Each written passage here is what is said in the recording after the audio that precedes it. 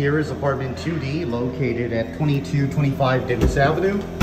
So you walk in, and to the left you have a fully renovated bathroom, brand new tiles, vanity, toilet, bathtub, and mirror. Right next to the bathroom you have a very nice large coat closet. And across from the coat closet you have your first of the 2 bedrooms. So this bedroom can easily accommodate a queen size bed. You're on the 2nd floor of an elevator and laundry room building. So there is no closet in this bedroom, but it's a very spacious bedroom. Your front door is there. You have 2 additional closets here.